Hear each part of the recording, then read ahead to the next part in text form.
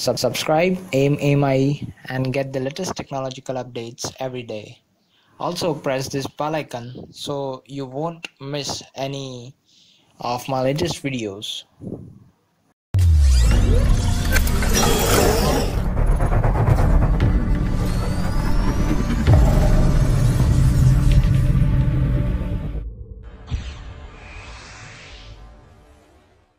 Hey guys, welcome back to AIM. So guys, in this video we are going to learn about this centrifugal governor, or we can also call it a watt governor, which is used in the IC engine. So guys, when the load on the engine decreases, which results in the speed of the engine, so basically that's a common fact, and due to that increase in the engine speed results in the increase in the angular velocity of the governor spindle.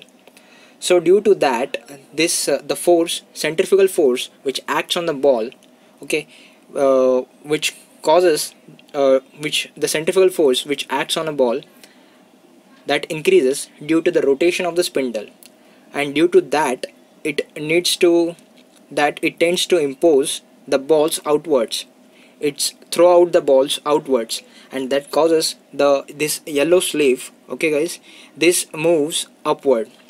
So guys, this sleeve is connected to the throttle valve by the means of bell crank lever mechanism, and when the sleeve move upwards, the throttle valves becomes closed, or we can call it as the throttle valves become closed, so that the air fuel mixture which enters in the engine cylinder, air fuel mixture enters in the engine cylinder, that's regulated, that decreased.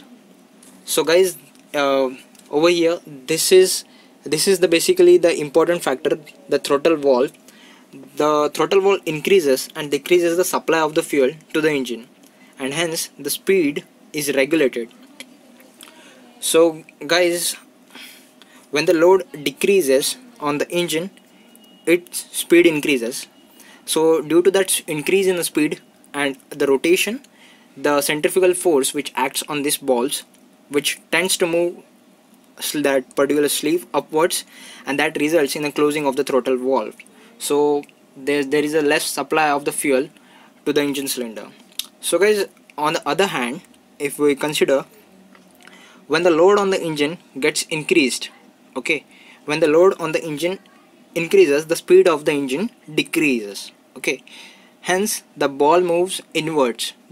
As the speed decreases, the less centrifugal force will be there, so the balls will move inwards and the sleeve will goes downwards.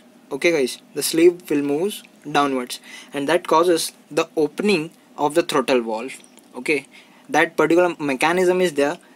From that, the opening of the throttle valve will be there. So as the throttle valve gets opened, the more air fuel mixture goes inside the engine cylinder, and thus increases the speed of the engine.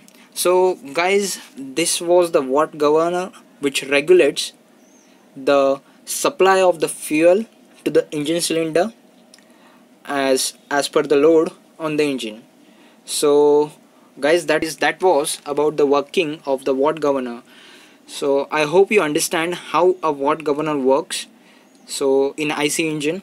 So guys, thank you for watching my video. I hope you like my video. If I missed something, please do comment, please do hit like, and guys, please do share my video to your family, friends, and on the social networks. Thank you guys for watching this video.